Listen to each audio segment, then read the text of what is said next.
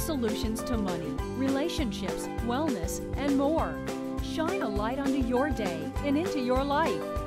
Power Your Life with Dr. Joanne White.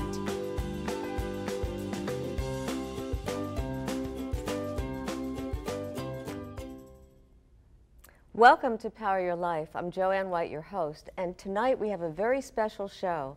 We have a first ever exclusive to share with you, which we'll tell you about in just a moment.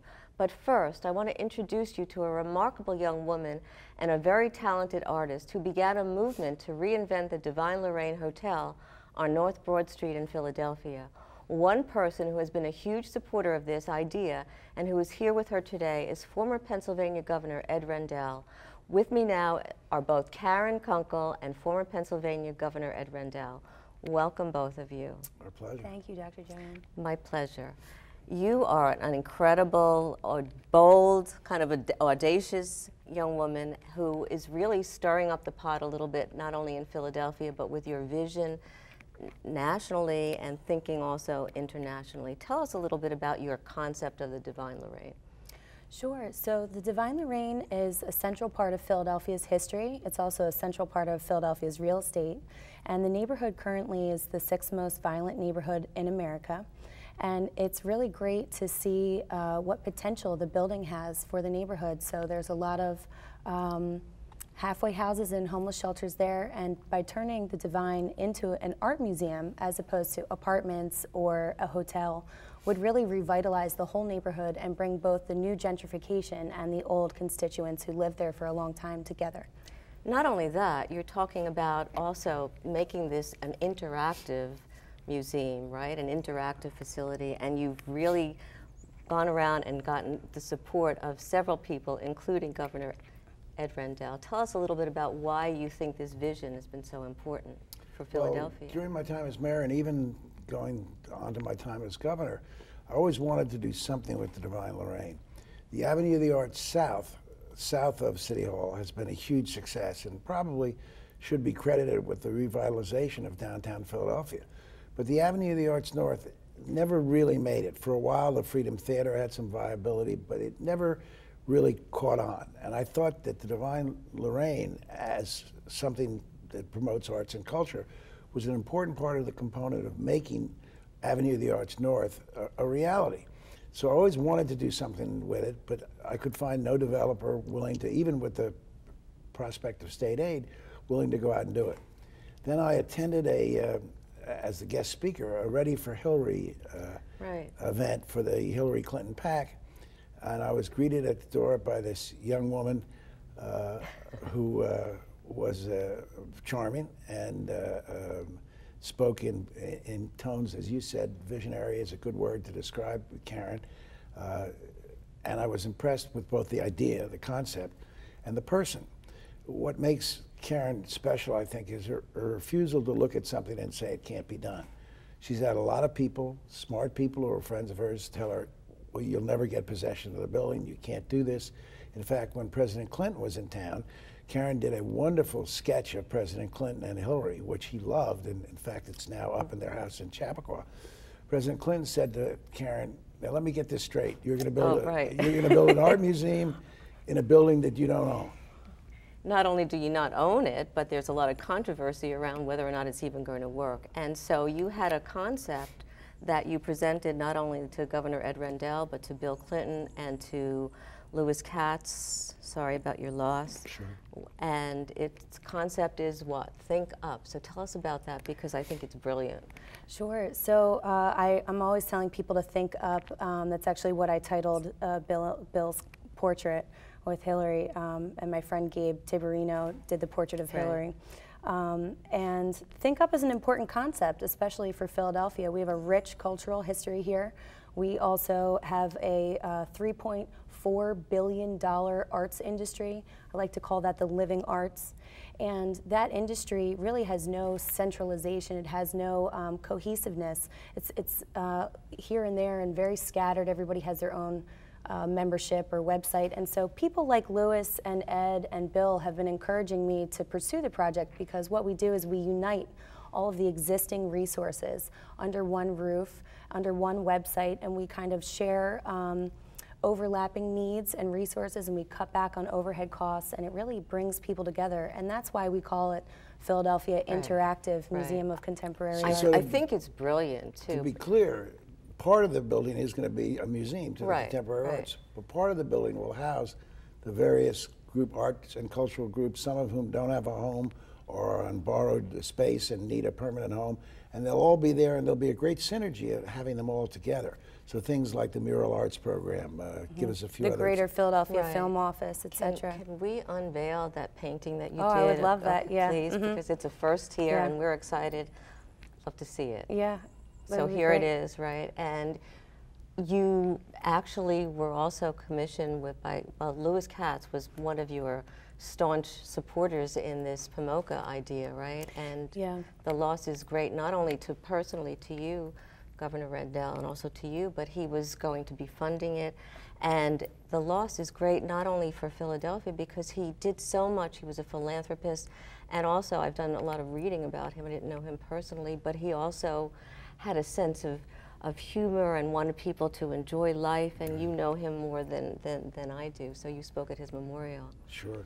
I mean, he is a big loss in many ways. First and foremost, it's someone who gave away hundreds of millions of dollars to good causes is silenced. And although his son Drew will carry on, Louis had some specific ideas of things that were on his list to do, and they're not going to get done right away. Hopefully Drew will carry them out.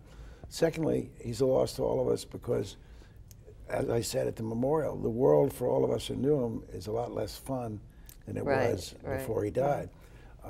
He had the capacity to be instantly funny, make you forget about your problems, and he also had the capacity to grasp new ideas and get behind them. And he loved young people with creative ideas who had a lot of gumption. And so he met Karen, and within a few short minutes, he was sold on Karen and sold on the project. Well, it's hard not to be sold on you. But also, President Clinton actually responded to you in gratitude with a letter. Yeah, it was great. Both Bill and Louis were very kind and gave me some great advice. And Bill wrote me a letter and said thank you for the portrait, and you know, he's looking forward to seeing the progress of the museum. And Louis was so fascinated with Bill's portrait that he actually commissioned portraits of his grandchildren. Unfortunately, he passed away before he could see them, but we're going to make sure that his family gets them still. Yeah, and you're going to do it free of charge, which is very special. Yeah. Well, thank you both so much. I know your time is very valuable. And stay tuned, because right after the break, we'll talk more one-on-one with former Governor of Pennsylvania, Ed Rendell. And then we'll be back with you, Karen. Thanks, Marianne. My pleasure.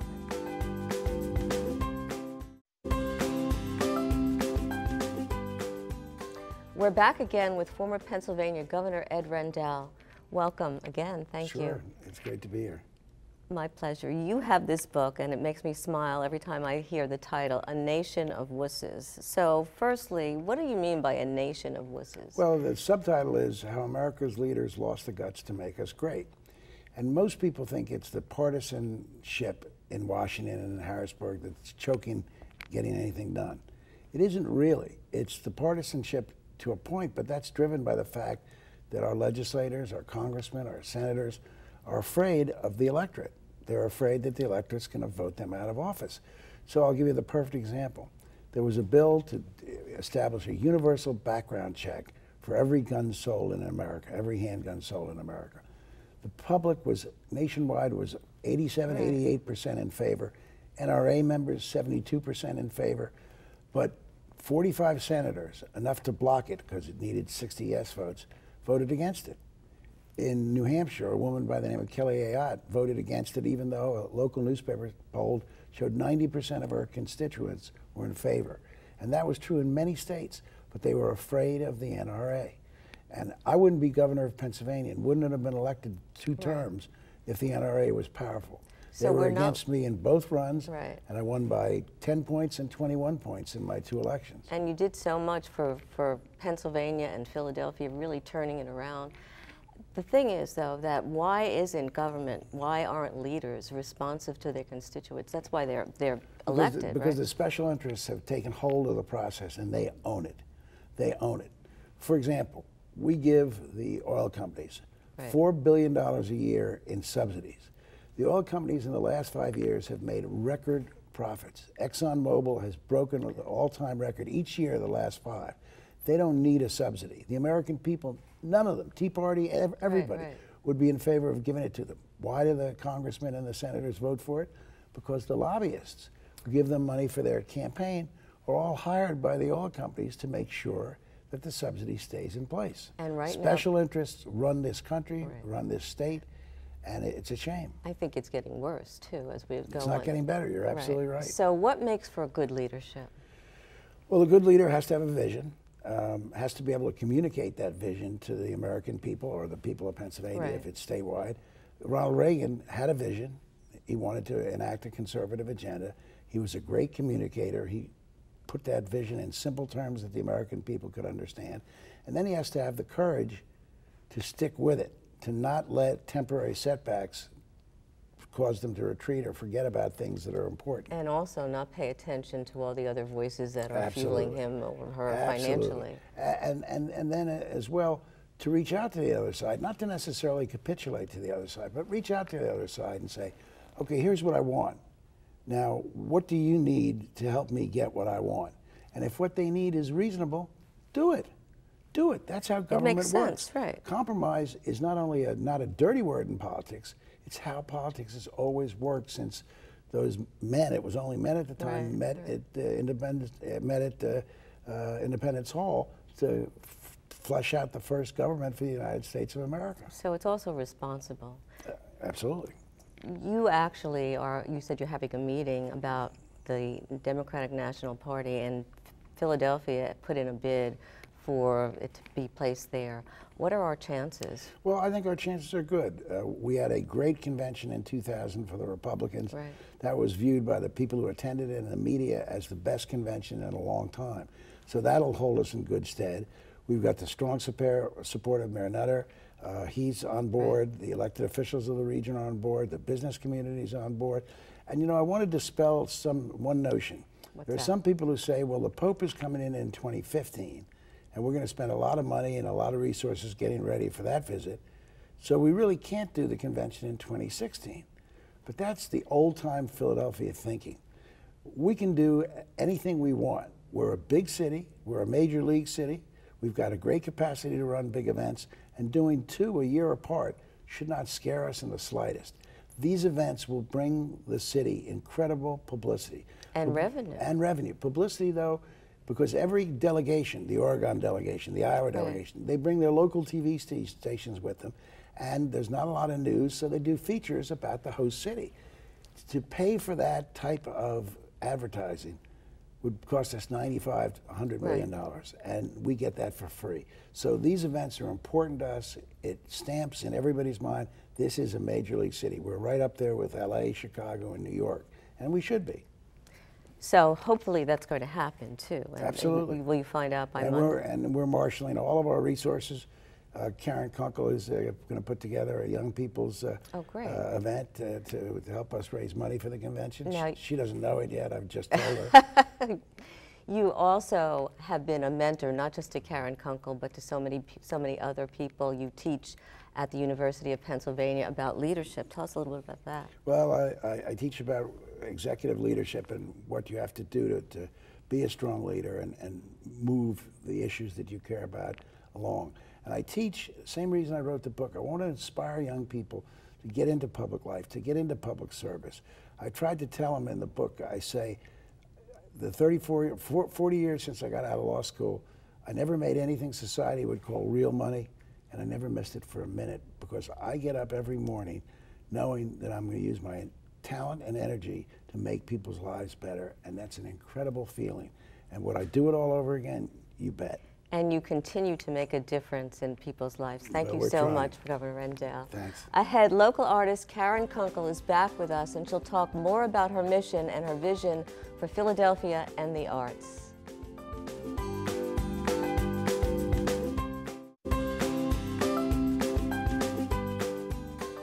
We're back, and this time with Caryn Kunkle, who is such a true visionary and has been a tremendous influence among the art community in Philadelphia. Welcome again, Caryn. Thanks for having me, Dr. Joanne.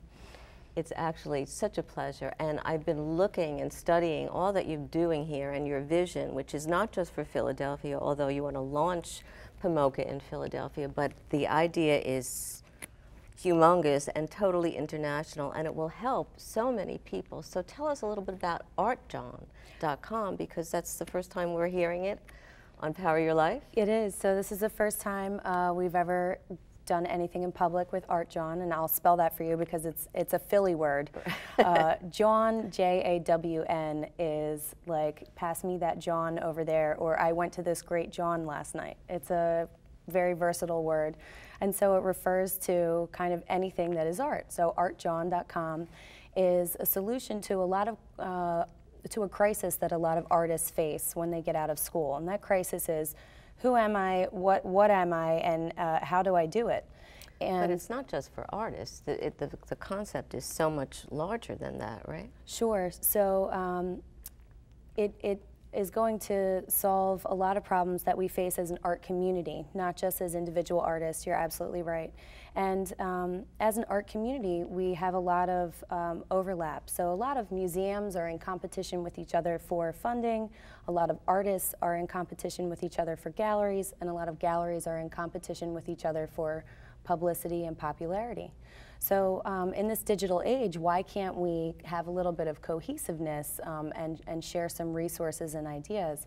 And ArtJawn creates a forum of conversation for everybody that is in the art market. So rather than thinking about this in a way, in a competitive way, it's really about looking at it as an interactive way to unite and to build and also to fund art and museums, and even go not just in Philadelphia, as I said, but go national and international. You were recently in Italy. Correct, yeah, so going back to the theme of thinking up, which we discussed, I continually came up with the problem of, okay, there's a lot of need for an art museum that addresses the living arts. Again, it's a $3.4 billion industry. Huge. And that's just Philadelphia. That's not internationally. Internationally, the art market is one of the most stable fiscal markets that there is. So what we did is we basically created a website where artists and organizations can create a profile and interact with each other, similar to Facebook or Instagram, but it's a little bit more professional than that, so you can also do research and connect to resources that are around you. And how does that benefit the museums and the art community, other than the artists that are part of that resource? That's a great question. So I came up with against the problem of having to get funding for a museum of contemporary art. How can I do that? You know, I'm a 31-year-old young lady with ideas that everybody says, you know, can't you just go and be quiet away, somewhere? Please, yes. Karen. Stop trying to get the Divine Lorraine. Shaking up the boat here. So I figured out a way to empower everybody who is a player in that $3.4 billion industry. And we're not creating anything new. We're just creating conversation between all of the existing entities. And that conversation, I've discovered in the past 7 years doing business in the arts, is what drives commerce. So if we take away some of the competition, for example, art museums are always vying to get funding, and there's galas on different days of the year, etc. But PMOCA is a revolutionary kind of museum because we'll be crowdfunded. We take just a small percentage of all of the activity that currently exists in the art market, and we use that to build the museum, and it's based on our community's needs. So it's helping that museum, but it's also helping all the other museums, and it has a unifying concept and ability. Correct. So now when you come to Philadelphia, you'll be able to go on artjohn.com and you'll be able to click all the things that you want to do in the arts in Philadelphia.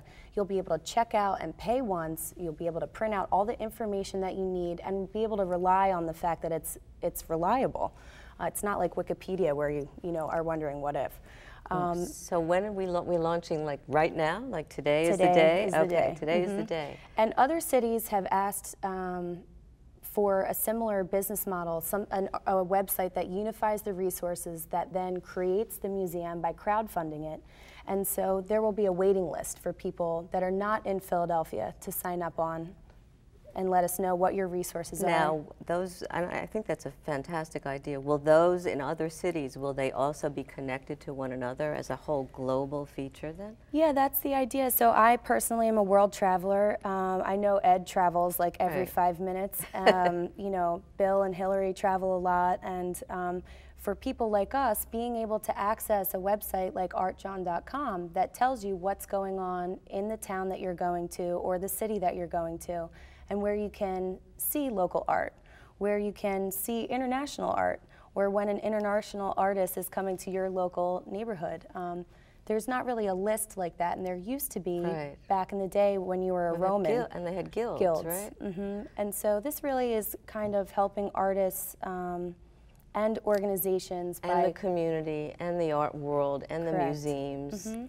And so museums, for example, in Philadelphia, instead of being in competition for ticket sales all the time, now there will be a unified ticket system where if you buy, let's say, a day pass, you go to different museums, and then it pays out those museums individually. So all the museums benefit from this concept. Caryn, I love the vision, I love the idea, and I like to thinking of it in a global way. Thanks so much for being here and sharing it with us. Power Your Life will be right back. Ahead, find out what's hot for next week. Thank you.